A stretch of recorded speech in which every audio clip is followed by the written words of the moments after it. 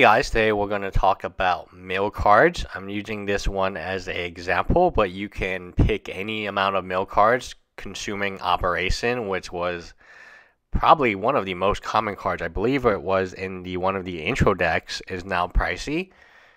Anytime you have a card that can mill, you have to take a hard look at it. So I'm looking at Altar of the Brood. That's an interesting one. But this card has recently spiked. Mesmeric Orb. So it is a artifact from Meriden. One of the reasons it has spiked is because there's not that many copies of it out there. The second reason is a semi-tier 2 modern playable mill deck, maybe.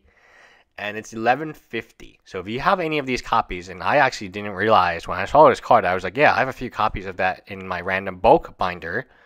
Well, it's not bulk anymore, especially the foil copies. I believe I have a few copies of the foil, and it's just so random that this is a $30 foil and $11.50 non-foil.